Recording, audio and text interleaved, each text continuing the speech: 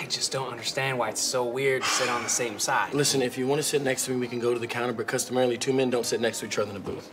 You know what? How about you talk to your new coworkers about this in the break room tomorrow? Too controversial a topic. I don't want to draw any attention to myself at this new gig, seeing as I lied on my resume to get in there. Ah, God. I have so much anxiety. Maybe I made a mistake. You need to let that go, man. Anxiety for what? So you lied about a misdemeanor, it happens. You realize that the system is designed to work against people of color, especially those who have been in legal trouble. So you did what you had to do. Yeah, you're right. It's not about how I got the job, but what I do when I get in there. Exactly. So you go in there and you show them who Vivek Shaw is. All right?